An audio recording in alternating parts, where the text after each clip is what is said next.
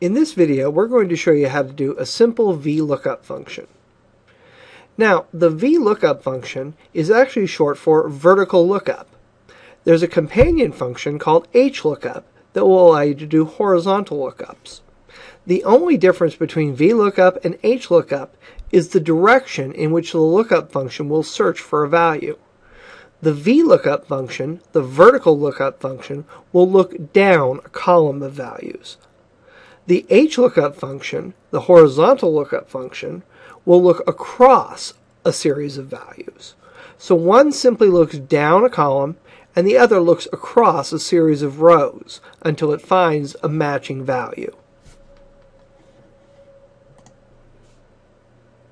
Now there are three parameters or three pieces of information that you need to provide Excel in order to do a VLookup function. And they are the lookup value, the lookup table, and the return value. The lookup value is the cell that contains the value that you're going to look up in the lookup table. The lookup table contains both the cell that you're comparing to the lookup value as well as the cells that are going to contain the return value, or the value that you're going to return to Excel as a result of this formula. Now in this example, we have a very simple VLookup. In this case, we have a number of different crops and the results from those crops.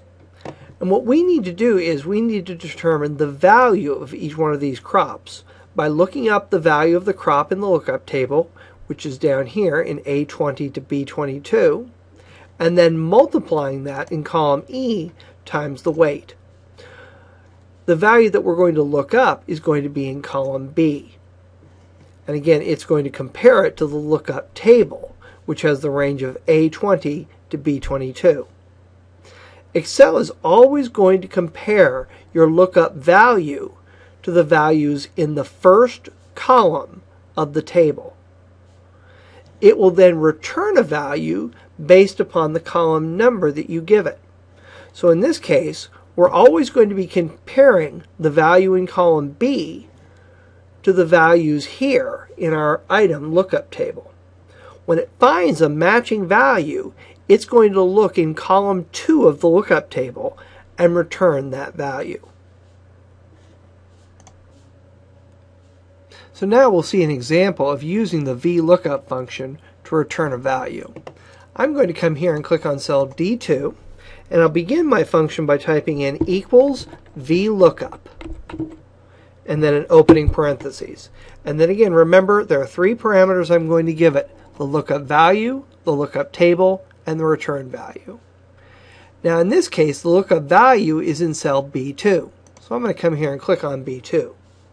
Since when we autofill this function down, we want B2 to update to B3, we're going to leave that alone as a relative reference. If you haven't worked with the difference between absolute and relative references, we have a short video that will explain the difference.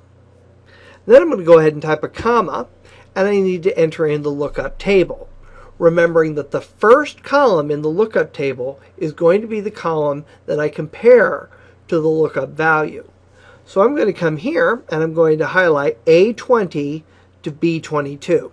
You could have also typed that in. And then I'm going to go ahead and type a comma. And the final value is the return value. Now the return value in this case is the value in the second column here. So I'm going to go ahead and type the number 2. So this tells Excel to look up the value in cell B2, compare it to the values in A20, and return the value that it finds when it finds a matching value in column B, or the second column. When I hit enter, you're going to see that I get the results. Now, I'm going to have a slight problem here if I try and autofill this down, because I didn't make my lookup table an absolute reference.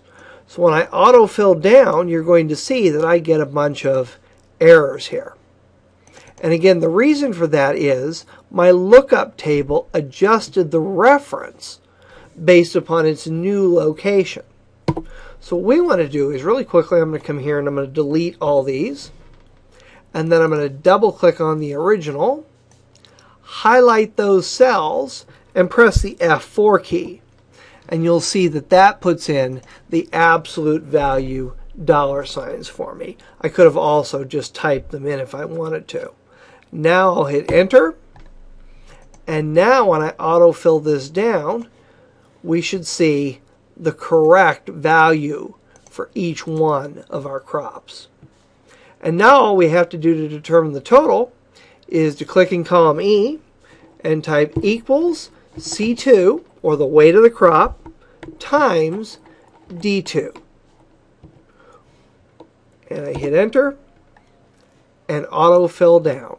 And remember, a shortcut for autofilling down, you can drag from that square dot in the lower right hand corner, but I can also double click.